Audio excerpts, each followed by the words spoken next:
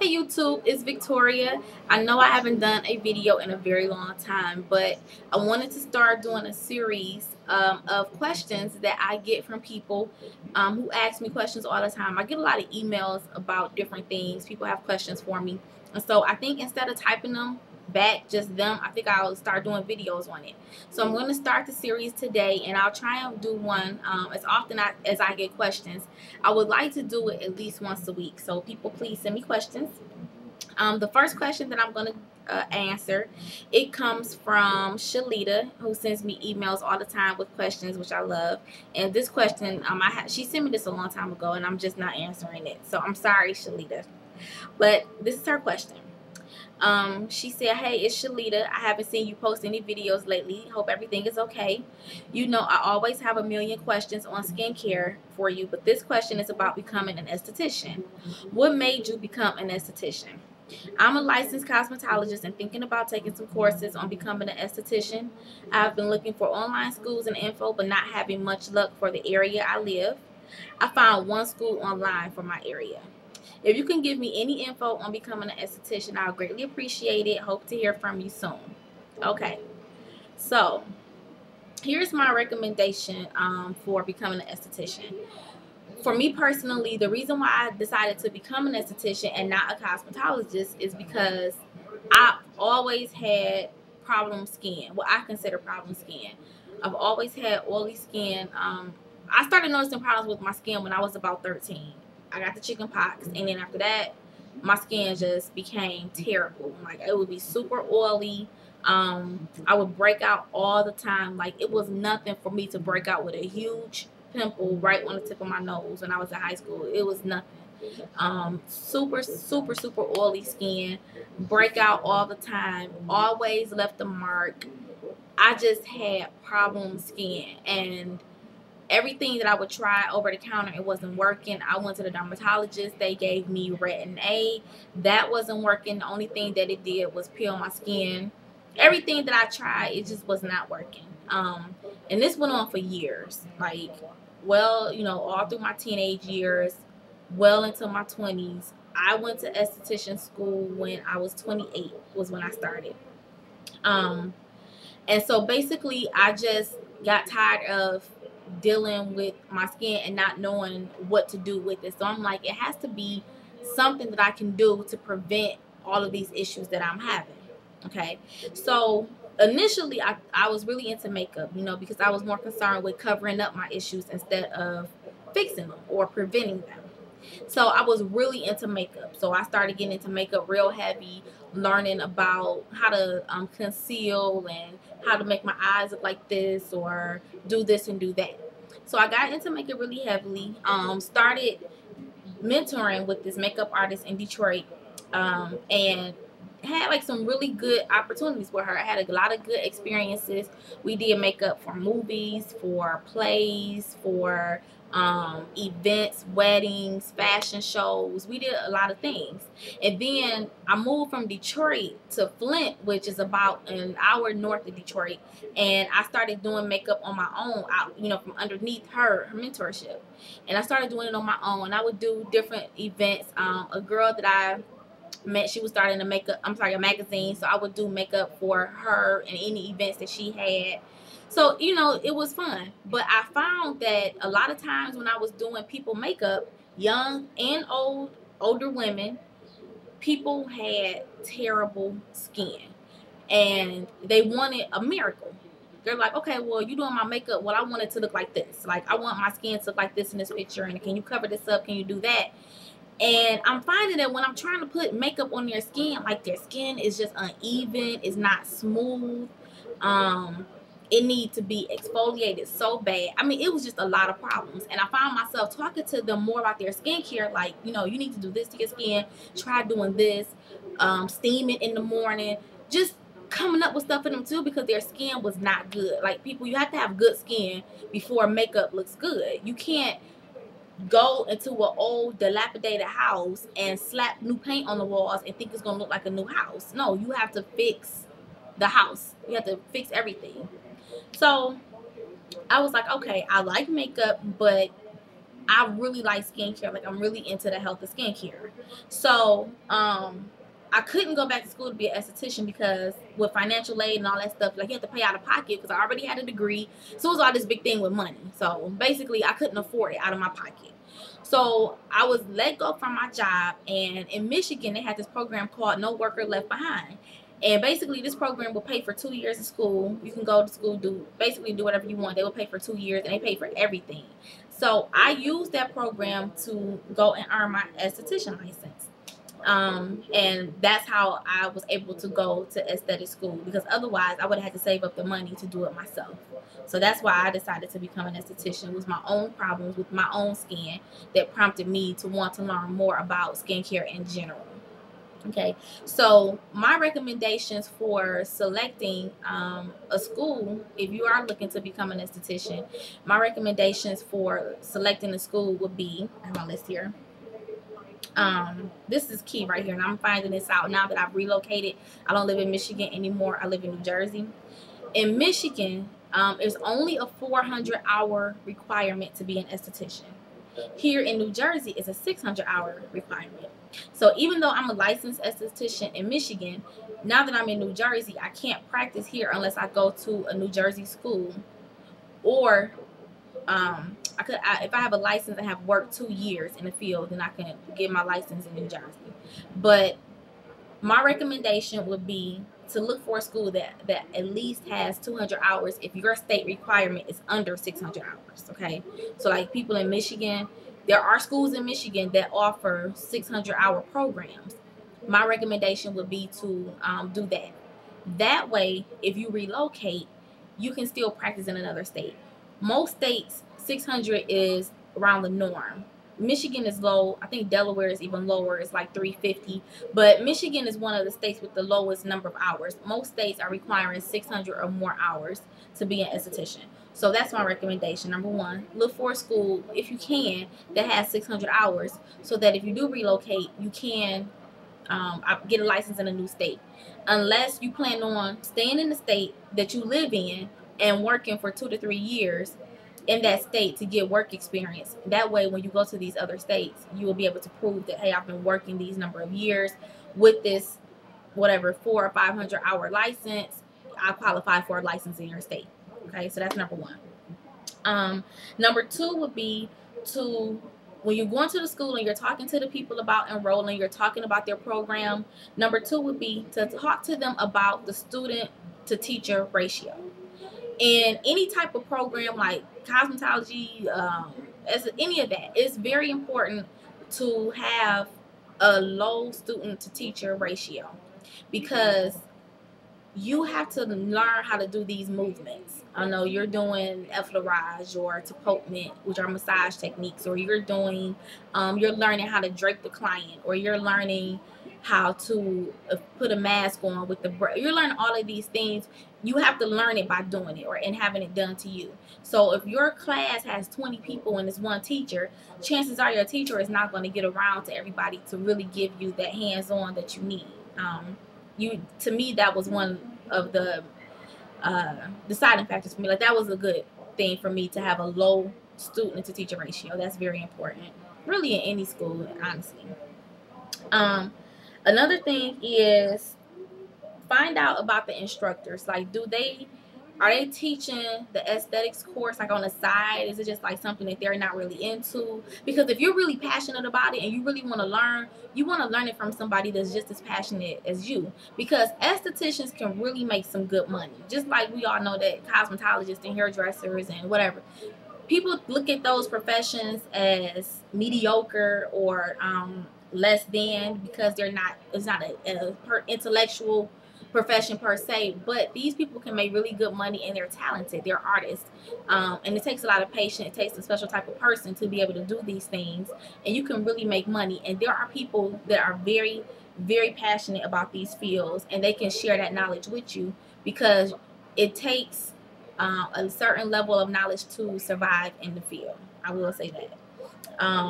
So make sure that the teacher is, that they're not just doing this on the side, like they're teaching massage therapy and they're like, oh, okay, yeah, Wednesdays I'll come over here and teach an aesthetics class. Find somebody who's really into it, that understands not just skincare, but ingredients that will teach you all the way around.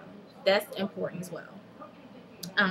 You also want to look at their lab. Ask them, if you're looking at a school, ask them to show you around the lab. You should have a lab. If they say they don't have a lab, walk out the door, go to another school. They should have a lab. You have to practice everything that you're going to be learning. You have to practice it.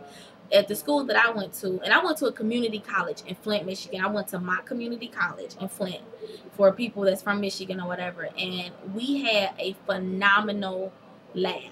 It was just like a spa. You would not even, once you walked in, you forgot that you were at a school, at a community college at that. It was amazing. You want to look at the lab. It should look like a spa. It should have the effect, like you should have a front desk, you should have a waiting area, we had water with lemons and cucumbers in it, you could call in and make appointments, we had a television in the back, we had dressing rooms, we had showers, we had where we did laundry, we had 10 beds, steam machines, hot rock massage. It was just like going to a regular spa.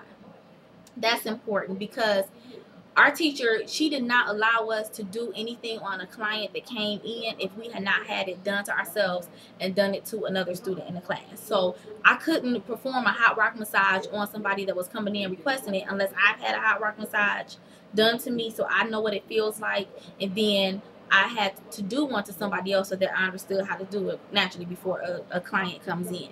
And make sure that you guys are taking clients from the public, because that gives you that experience. You want to make sure that you're able to perform these activities and do this stuff on people that you don't know. You have to be comfortable with that. You have to be comfortable waxing a stranger's underarm, or waxing their legs, or plucking their eyebrows, or waxing their upper lip.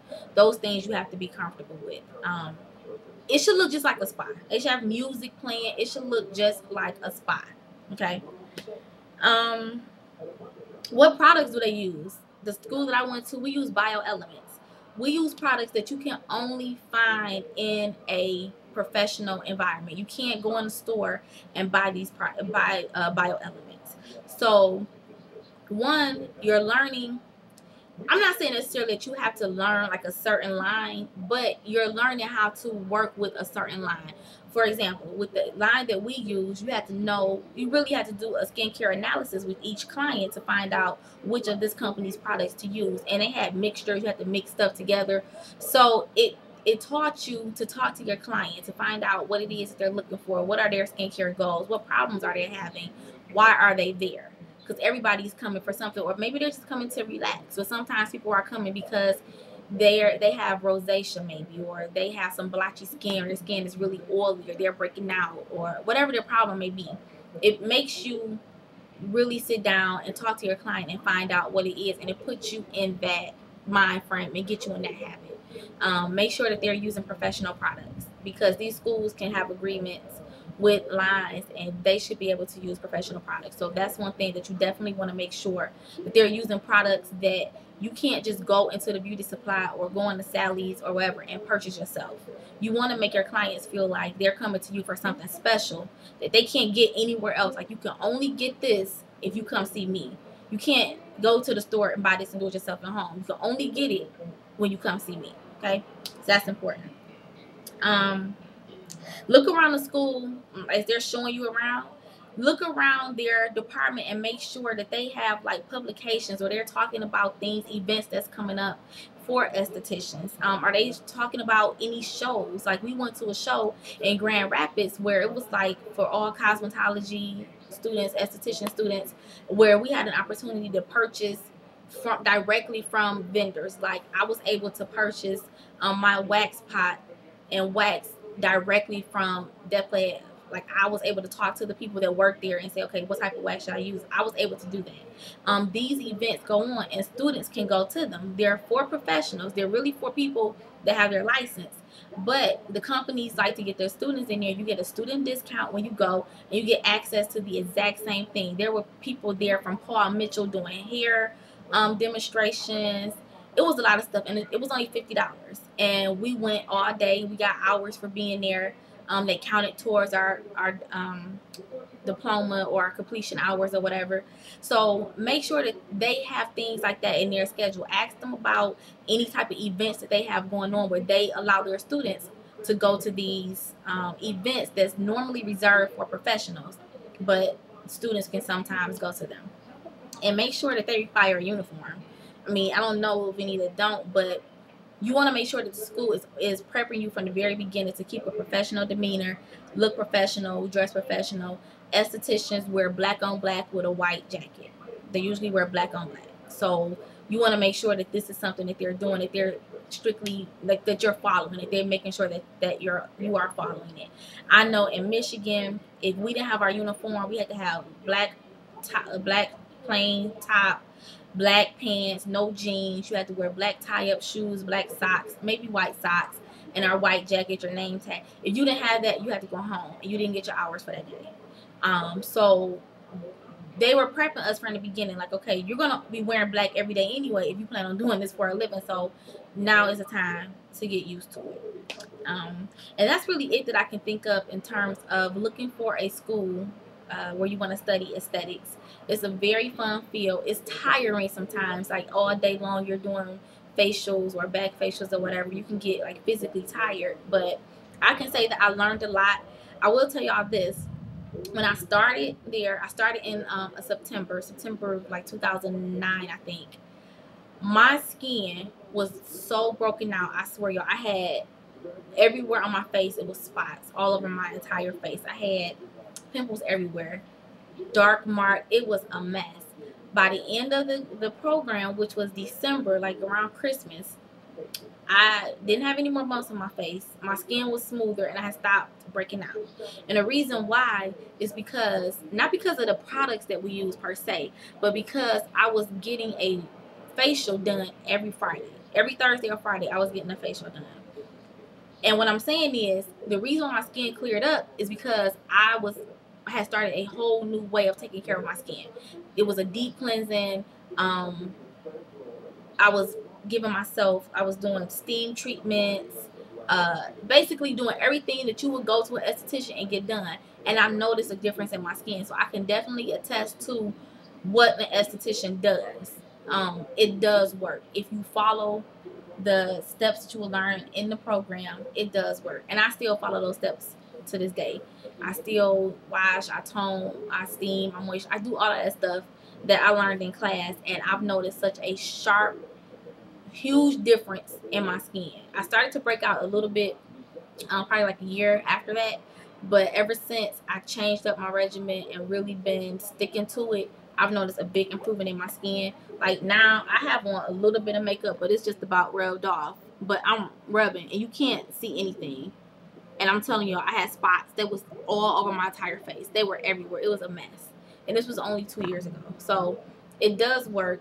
Taking care of your skin is definitely beneficial. It will help you out. You will thank yourself later as you get older, because it's nothing worse than seeing an older woman and their skin just look a mess. Like, I'm telling y'all from experience, I've touched a lot of women's skin and it was filthy. Like, I didn't even want to keep my brush. Like, I had to like scald my brushes out. It was ridiculous. And this is just people that don't know how to take care of their skin. So it's my thing to talk about skin. I can talk about it all day long. I can always try and tell somebody something they could do to try and help their skin out. I don't know everything by far, but I can definitely offer tips. And I love talking about it because to me it's very, very, very important. Your skin is your largest organ on your body. You have to take care of it. Um, and as you get older, when you don't take care of your skin, as you get older, it shows. And just from dealing with the women that I have, their skin looked a mess. So for not everybody, it was some people that I worked with, skin were beautiful, but it was some people that I couldn't believe that they was trying to get makeup put on it and thought they was gonna look okay. So those are my recommendations for people that's trying to become an esthetician. I hope they help you guys find a school or decide whether or not aesthetics is a good field for you to go into. And like I said, I want to start doing this segment is probably like every week. So send me questions to victoria@ambrios.com and I'll answer them on video. and hopefully help you guys out with some of the questions that you have. Okay.